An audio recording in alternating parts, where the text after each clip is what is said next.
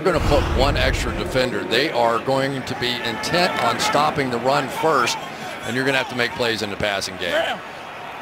Ninth play of the drive. Perfect balance for runs, for passes. Now Brady goes empty and throws to the back corner of the end zone, and there's the flag. Gronkowski, the intended receiver, he had Kam Chancellor, and the only issue would be, was it catchable or not? Clear interference, and that's going to make it first down and goal. Defense, number 31. Foul occurred in the end zone. The ball will be at the 1-yard line. First and goal. Number 71 is reporting eligible. Kam Chancellor has his back turned, and Gronkowski in complete control here just was able to draw that foul. Not sure he would have been able to catch up to that ball or not, but clearly a foul. Agreed. This team is a very tight team, and sometimes when they get a little bigger cause to fight for, they're awfully tough to handle. And it further burnishes Belichick's resume. 2nd and 9, and that's going to be caught. The ball is then out. Gronkowski, they're going to rule it a completion. Now the officials are going to come in. Seattle wants it to be ruled a fumble. The ruling on the field is a completed pass and a fumble recovered by Seattle. Oh, there you go. It's going to be looked at again. All turnovers will be reviewed. Does he have possession is the question. Well, watch, he's going to roll over Earl Thomas, so I don't think he's ever down. That forearm could have been the forearm. Is he still in control there? I think he is, and I think they're going to say that he's down right there before the fumble. Remember, the hand doesn't matter, but the forearm does. The previous play will be reviewed. Timeout. New England's going to keep the ball. Here comes Sterator. Gronkowski's forearm was down. After review, the ruling on the field is changed. The receiver does complete the catch. His left forearm is down at the 34-yard line on the hash mark nearest New England's bench. It will be 3rd and 1 New England from the 34-yard line. The clock will start on the ready for play.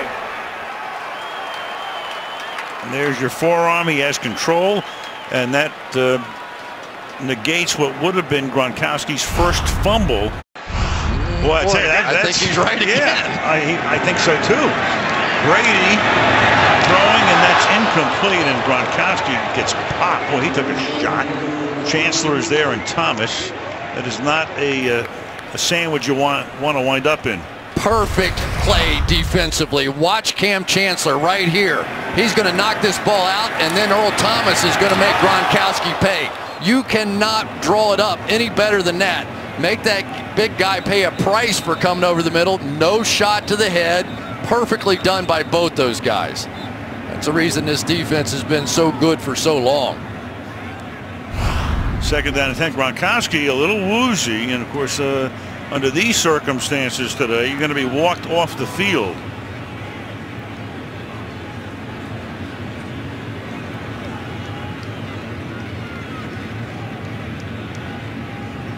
Nothing illegal, nothing dirty about that play. Just good, hard football. And for Gronkowski now, they're going to have to go over and ask him a few questions. It's the first thing they'll do with him. Bring him over to the bench. Check him out. One more look. Chancellor with the great coverage. Earl Thomas with the big hit. Fleming is eligible. Gronkowski lines up as the fullback. Here comes Devlin. Now Gronk splits out.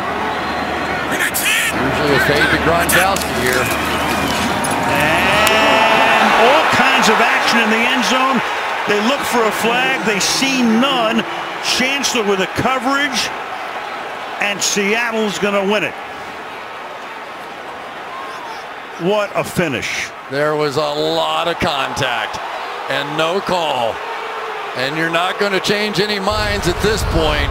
Let's take a look. Chancellor, he knows it's coming. Gronk knows it's coming. I think they got it right. You know, there's who initiated, who's pushing, who's tackling, who's grabbing. Yeah, they both were. Yeah. And I don't think you could you differentiate that one? Well, you know, the officials have taken so much grief, especially recently. They got the pick play right. They got the no touchdown right. He didn't get in. And I think they got that one right, too. So this game down to the 1 yard line goes to Seattle, assuming right. They don't fumble and the ball winds up in the end zone. You know, you can make a case.